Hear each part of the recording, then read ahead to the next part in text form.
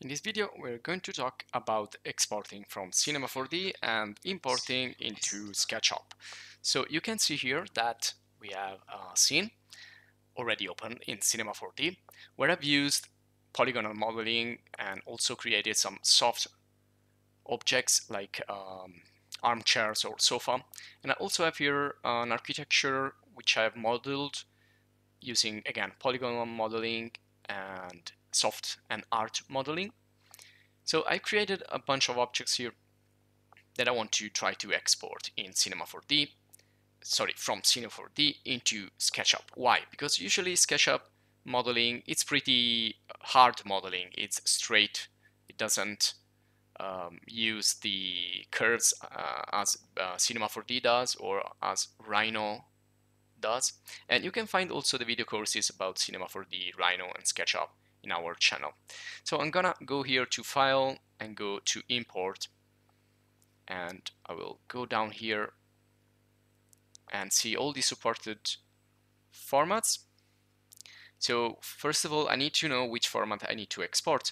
You can try different solution, and in my case I usually use the FBX, but you can see here that in SketchUp we don't have FBX, so we can try with another format which is also available in Cinema 4D. So we need to know what we can use, and usually Collada, it's pretty common and popular, the AE format, or we can use also some CAD extension or format.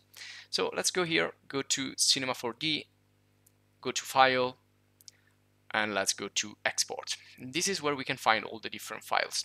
You can see also that we have 3DS Max, which is another software that we can use. You can see here that I usually select the FBX, but we can export in 3DS and in DXF, which are two supported formats for SketchUp. So I'm gonna try to do both.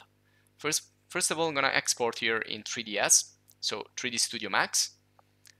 And by the way, this is also the path that you can do if you want to import then in 3ds Max from Cinema 4D. So in this case, I'm gonna call it Cinema 4D to SketchUp, and let's go here, go to File, say Import, and I'm gonna navigate into my folder, and there it is. That's my folder right here. You can also have some options and decide the units of the model, but I'm gonna try to go ahead without setting anything in particular, just exporting and importing, and let's see what's gonna happen. So, well, nothing is happening. Let's wait for a few seconds. There you go. So we can see that we have imported materials and other stuff here. Well, we don't have materials in this file, in this Cinema 4D file, but we do have objects, and we can see there that they have been all exported. So if I zoom in, I can see that all my chairs there and sofas have been exported together with other stuff that I have created during the Cinema 4D video course, like this architecture here, which we can do without any problem also in SketchUp. Now this kind of armchair with all that bumps, all those soft modeling and all those details will be a little bit more difficult to create in SketchUp, and also creating sweeps and lofts and lathe and also this like blob objects, or well, a lot of modeling that we can do in Cinema 4D, it's a little bit too difficult in SketchUp. You will have to buy or install more plugins and so on. So let's do the other option, which is going to be the XF. And also here you can select what you want to export. If you want to export polylines, so 2D, if you want to export 3D, depends what you need to do. So if I export polylines, maybe I need this in a AutoCAD also software or in another CAD application.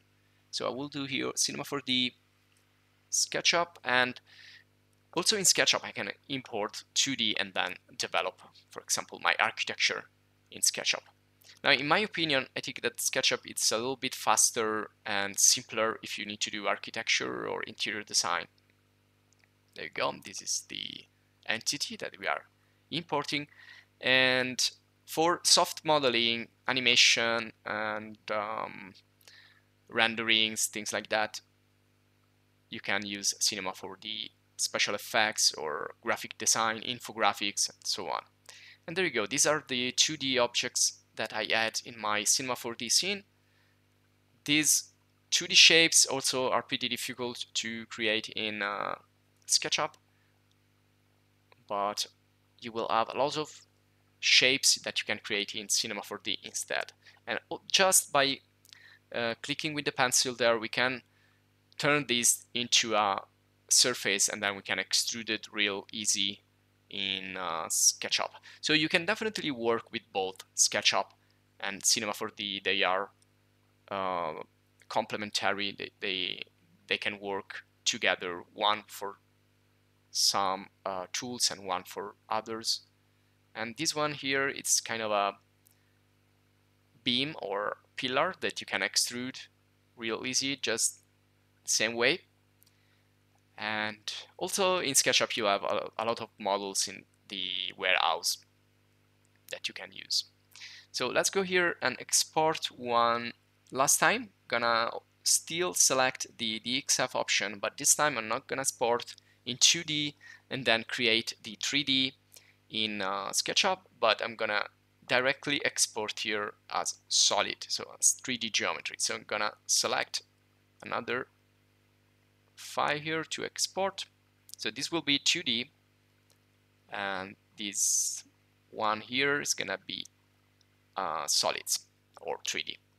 So again, wait for the export to finish and then move back to file and go to import and search for the file that you have just created and then go to import. There you go. So just wait. And again, if you're interested in Cinema 4D video course or SketchUp video course, and also other 3D modeling tools like Rhino, which uses a completely different way of modeling, which is called NURBS modeling, you can find it in the channel. You can also write your comments, your questions, your suggestions down the video. And if you want, you can support us by subscribing. And also, if you want to become a supporter, you can join the channel. This is gonna help us a lot to create more videos like these, free videos explaining to you how to use certain tools, and perhaps in the future also complete video courses. We already have some completely free video courses in the channel. So there you go. We have finished to import. We have 170 layers. We have solids and 2D, and there you go. We can say OK, and we can check what we have imported so far in SketchUp. So we just need to wait just a little bit more because it needs to load the objects that we have in the scene there, which are pretty complex. They have a lot of geometry, and there you go.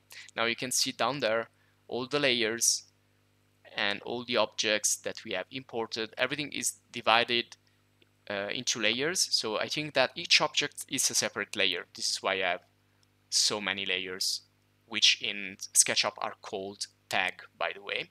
And you can find them in the tag panel on the right. Now, I'm sorry that this is in Italian, actually. I've just realized, but the video course is completely in English. So if you want to check, the other video courses will be in English. So thanks for watching the video. Support us, join the channel.